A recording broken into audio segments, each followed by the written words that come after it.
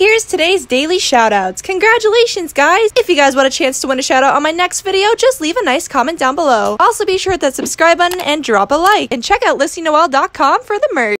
Hi there. I just got an idea how to make Chuck E. Cheese's better than ever.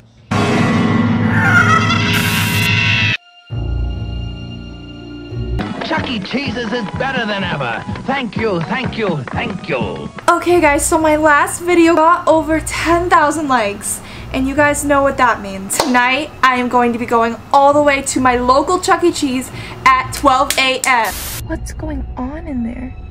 That is so sketchy, guys. Oh my gosh, that's so creepy. But these right here are ghost rods. You can communicate with spirits. They just crossed so fast. They literally touched and I'm getting the chills right now. I'm actually kind of scared. Oh, okay. I'm gonna go back really quick. Oh my gosh. And I am so incredibly nervous because I don't like going out anywhere late. I especially don't like the idea of going out late to Chuck E. Cheese. Hi there.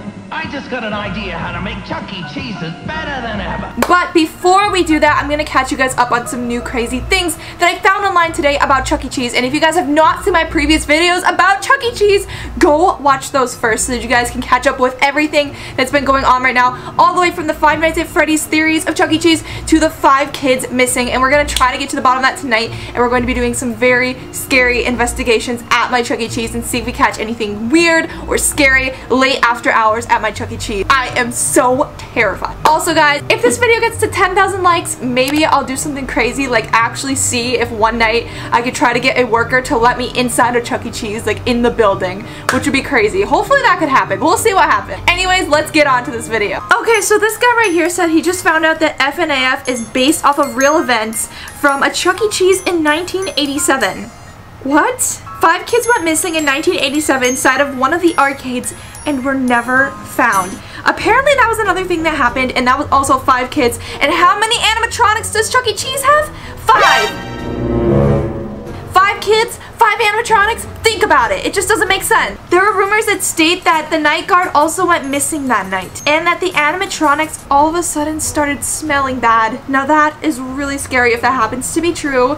I don't know what's going on, but that's really creepy. So that's the concept art from Chuck E. Cheese's building. Take a look at this, guys. So that's the concept of like the structure of most Chuck E. Cheeses, and that's the concept of Freddy Fazbear's Pizzeria. Do you guys not see the similarities? Literally the structure of the Chuck E. Cheese building and the Five Nights at Freddy's Fazbear's Pizzeria is literally just about the same exact thing. That is so weird to me. Okay, maybe it's a coincidence, but Five Nights at Freddy's might just be true in real life. Maybe Chuck E. Cheese is like low-key Five Nights at Freddy's. Let me know what you guys think. Ew! Okay, so I found this animatronic that looks like Chuck E. Cheese's lost girlfriend. Tell me this doesn't look like Chuck E. Cheese's lost girlfriend. I don't know what place this is at, but that's actually the most terrifying thing I've ever seen. Like, ugh! Like, that's creepy. I don't like that. And also, last but not least, I just do not like this purple looking Chuck E. Cheese animatronic. Out of all of the animatronics, this guy looks like the McDonald's dude, which I'm gonna put here on the screen. And something about this specific animatronic actually creeps me out the most out of all the Chuck E. Cheese animatronics. And like, look how many different ones there are at Chuck E. Cheese. Also, I do want to mention that Chuck E. Cheese has a really weird backstory that I did not know about until today. So if you guys did not know, Chuck E. Cheese's name stands for Charles Entertainment Cheeses. I know, that's super weird. Like, entertainment was in his name. He also was an orphan rat, or something like that. Hey, that kind of rhymed. And apparently he was at an orphanage and he never actually knew what his actual birthday was because he was adopted. Because Charles Entertainment Cheese did not know his actual birthday, he actually wanted to open up a pizzeria and celebrate birthdays for little kids because he never got to celebrate his own birthday. So he wanted to bring joy to other kids, and that's kind of like the backstory. Along with, he met his friends, which were like Pasquale, and he started a band. Pasquale like kind of made the pizza. He was like the chef in the kitchen, and then the rest of it, you know, kind of came around, like the band came along. It's just a really weird backstory. So yeah, that's really interesting, like that he had a whole entire backstory to his like restaurant and his whole character name and stuff. Like, I never knew that. And not only that, guys, but this is the weirdest thing of all that I really want to mention before we go out at 12 a.m. is that they actually just started a petition here. I don't know what you guys think about this, but basically they're saying the petition is to change all the abandoned Chuck E. Cheeses, or the ones that went bankrupt, into a Freddy Fazbear's Pizzeria based on Five Nights at Freddy's. Comment down below, would you guys actually go to a Chuck E. Cheese like FNAF based pizzeria? Like, would you guys want to bring your family there? Would it be like for older, like aged kids? Like, I don't think younger kids would really want to go to a pizzeria that's kind of creepy based on like Five Nights at Freddy's.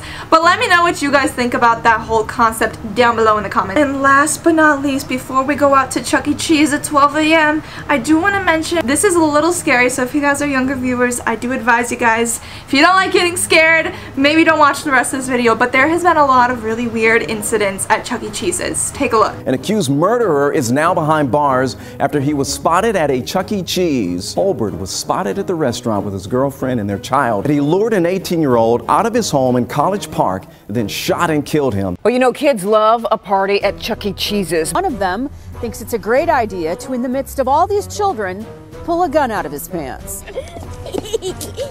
Little Nevaeh is so excited to go to her party at Chuck E. Cheese. How old are you? 3.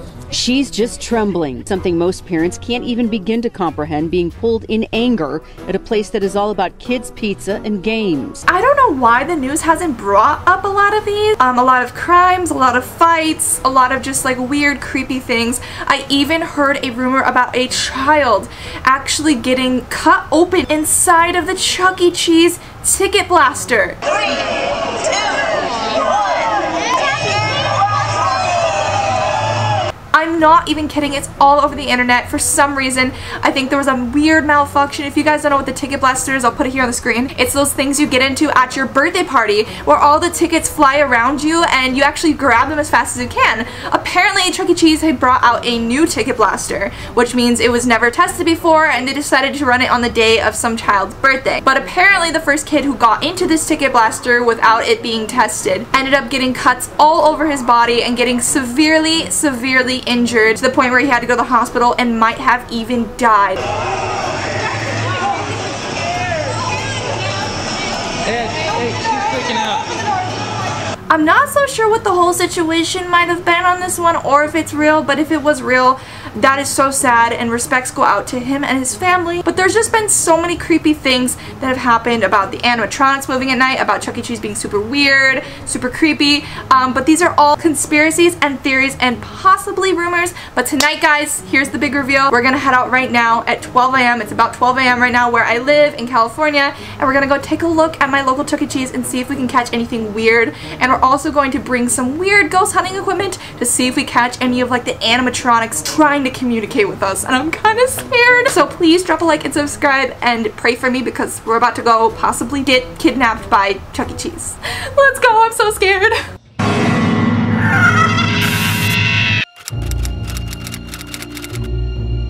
Okay, so I'm in the car right now headed to Chuck E. Cheese and it's super late. Sorry that the lighting is not the greatest and I'm kind of nervous because it is so dark outside. Oh, and no one's gonna be at Chuck E. Cheese. I'm gonna look so creepy if like someone saw me just like walking around the building at like 12. Oh my gosh, so we're driving up to the Chuck E. Cheese right now, and guys, I don't know if you noticed that, but why is the whole place lit up? There's probably a worker in here super late, but what would they be doing? And the arcade's not even supposed to be like turned on. Like, I see somebody inside of there. What's going on in there? That is so sketchy, guys. Oh my gosh, okay, so I was just about to walk up to the building right after I filmed that, and look, all the lights just went out. That is so creepy. So I think I'm gonna hide so that whatever worker's here doesn't see me and like try to call the cops on me, like thinking I'm like trying to break into Chuck E. Cheese at 12. Okay, I'm gonna go back really quick. Oh my gosh. Okay, so I was waiting because there was workers. I guess they were like working like night shifts here for some reason, and I didn't want them to think I was crazy, so I waited for them to finally leave. And now we're gonna walk up to the building and hopefully like not get arrested or anything, or look like I'm trying to break into this Chuck E. Cheese. This is the most awkward thing I've ever done. I'm really scared actually to look inside of here like after hours. I've never like looked at a Chuck E. Cheese after hours. Oh, ew, I can see the animatronics. Ew, ew, ew. Oh my gosh, they look so scary. If I capture them moving, let me see if I can zoom in. Oh my gosh, that's so creepy. I don't know if you guys can see that, but like they're all back there and their eyes are all shut. I'm so creeped out, and look how dark this whole place is. Like there's a few lights left on, but honestly, like if one of these moves, I'm going to literally have a heart attack. Okay, so I'm walking up closer. This is the dark inside of a Chuck E. Cheese at night. I swear if someone's in here and they see me doing this, I'm gonna be so embarrassed. Okay, but like, oh my gosh. They're so creepy. I really don't want to see anything move in here.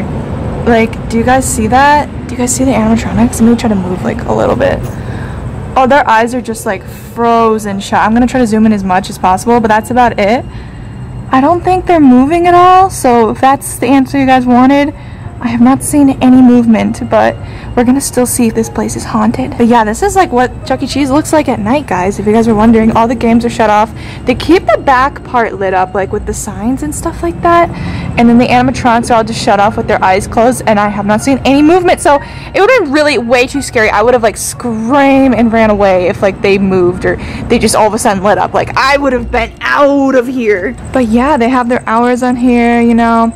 All that stuff, the sign's still there, but of course it's currently closed, so we're going to walk away and do some scary tests out here to see if there's any paranormal activity. Is it haunted? I don't think it is, but I literally would have lost my mind if those animatronics moved or if there's any creepy evidence of like, you know, just something off. I didn't see anything weird though, so that's actually kind of a good thing that Chuck E. Cheese wasn't as scary as I thought it would be at night. I think it's just more scary that I'm like walking alone in this random big dark parking lot outside of a Chuck E. Cheese. Like, I don't know, am I brave? I don't know. Okay, we're gonna play with some like ghost equipment now, and I'm kind of scared of that. Like, you never know, like, I'm just a little bit freaked out. Okay, so I know it's super dark and scary, but these right here are actually ghost rods. I like to just call them ghost rods, but they're rods. And you can apparently communicate with spirits if there happen to be any around. And basically how it works is, I almost fell, there's a ditch behind me. Okay, I'm not gonna die outside of a Chuck E. Cheese at 12 a.m. So you hold them down like this, and then you want to bring them up and hold them very still. And if they cross each other, that means yes. And if they open super wide, that means no. And there's wind right now, and look at how windy it is, and the rods are still not moving. So we're gonna see if we get any movement. Okay, if there's any rat spirits in this area, say yes or no, please. Cross for yes, open wide for no if it's not a rat spirit. It's opening wide for no. I am not kidding. I'm not touching it. Look at the rods are opening wide for no, so it's not a rat spirit. Okay, so apparently it's not a rat spirit. I'm kind of scared. I'm gonna put them down. Okay, so we know it's not a rat. Okay, so let's ask this. Do you like pizza? Cross for yes and open wide for no. I mean, who doesn't like pizza though? Like, we're outside of a Chuck E. Cheese. Like, how could you not enjoy some luscious pizza? They're crossing. They like pizza. Oh my gosh, look how much they crossed. Okay, you can uncross the rods now. Thank you. Let's see if they uncross it. Very slowly uncrossing. So there is like activity out here. According to these rods, there is like spirits. So let's ask one more question. This is getting way too creepy for me a little bit. Like, it's kind of an eerie feeling that these are moving all by themselves. Like, I'm not moving them. So we'll do one more. Do you like Chuck E. Cheese?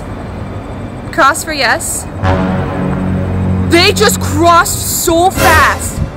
They literally touched, and I'm getting the chills right now. I'm actually kind of scared. Okay, thank you. Open the rods, please. I'm getting chills. Alright, if you like Chuck E. Cheese, are you a kid? Cross for yes. Ew, I'm getting chills across my whole body. Okay, open the rods, please. Oh, there is a strong activity right here. I'm not even kidding. Like, my mom looks scared behind the camera. Do you think Chuck E. Cheese is cool? Like, I mean, like, the mascot?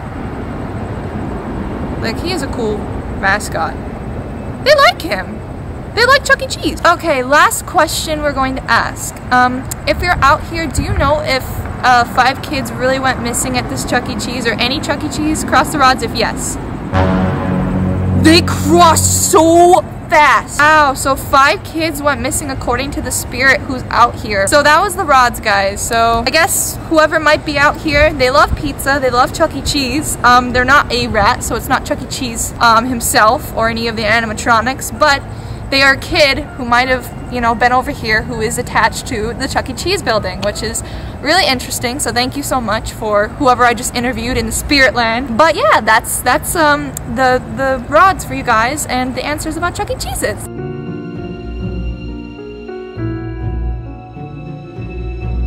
So that was it for this video. Thank you guys so much for watching this video. If you guys enjoyed, be sure to hit the subscribe button, be sure to drop a like, and be sure to leave a comment down below. I will see you guys next time. Goodbye.